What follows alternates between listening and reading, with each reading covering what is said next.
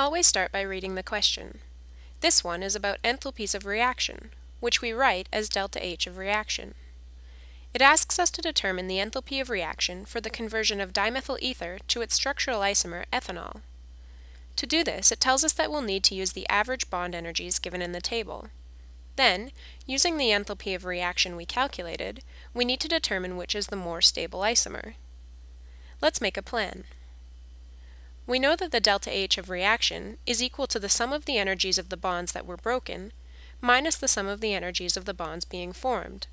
So we'll need to pull out the table of bond energies as a reference. Let's start with bonds that must be broken. If we take a closer look at dimethyl ether, we see that a carbon-oxygen bond and a carbon-hydrogen bond must be broken. The severed hydrogen atom and methyl group then need to switch places.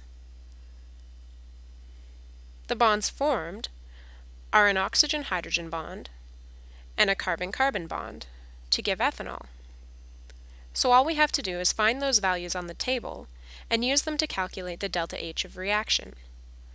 Let's solve the problem. A carbon-hydrogen bond has an energy of 413 kilojoules per mole. A carbon-oxygen bond has an energy of 358 kilojoules per mole. A carbon-carbon bond is 348 kilojoules per mole, and an oxygen-hydrogen bond is 467 kilojoules per mole. So sum up all the bonds broken, and sum up all the bonds formed. Then subtract the total energy of the bonds that were formed from the total energy of the bonds that were broken. This gives us a negative enthalpy value of 44 kilojoules per mole.